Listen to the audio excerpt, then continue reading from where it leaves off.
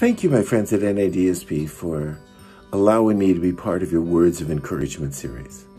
I am so proud of everyone. You have stretched further during this pandemic to find new ways to support people in ways you never thought were possible. You've found a way to use technology to connect people and help them feel connected to their family, their friends, at this time when they had to be safe at home. Technology you didn't even know existed 6 months ago. You found ways to reach out and support your coworkers and to let them support you, especially during this time when the issues of social injustice rose up in the midst of this terrible pandemic and highlighted how we have to be concerned about one another. Some of you actually moved in with people and stayed with them for over a month to help them get through this pandemic. It was amazing.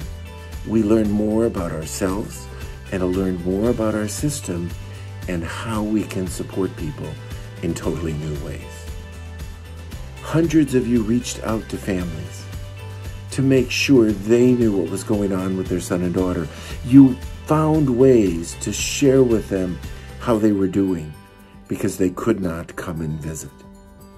You made a tremendous difference. My name is John Dickerson. I've been involved in this field for 47 years, 42 with the ARC, and the last 5 developing a program called Quillo to help strengthen the relationships that we have that are so important to what you do every day. I've seen the magic happen. I've seen it when that connection happens, when we find that way to connect with the people we support. And you do it every day. You're making a difference. And you have so many friends that are working on your behalf through NADSP and the colleagues they've recruited and the national organizations and the state organizations. We're working to change the way resources come to organizations to address the inequities around pay. We're working to make the rules more sensible so you spend more time doing what people need and less time with paperwork.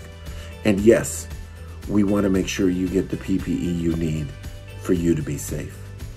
These are challenging times. Many of you are faced with the idea that your kids are not going back to school. How will you juggle work and the responsibilities to your family? This is a critical time that we need to pull together. We have been through incredibly difficult times before. We will get through this together. We are getting more attention in the media. More people are aware that you're not just essential workers, you're critical to the survival of our society. And we are getting that word across together. Thank you to NADSP. Thank you to each of you for what you're doing and all of the friends you have that you'll never meet that are working to make your life better, to make your work to continue to be as meaningful as it is, and to help you move forward. Thank you for what you do today, what you're going to do tomorrow, and please be well, be safe, and know how much you're appreciated. Thank you.